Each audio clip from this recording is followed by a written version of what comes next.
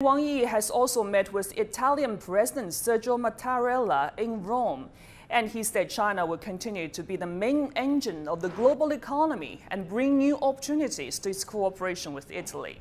He said the two countries can accommodate their differences and should make efforts to inject a strong impetus into the development of relations. Mattarella said he is willing to promote the development of China-Italy relations in a spirit of mutually understanding and respect.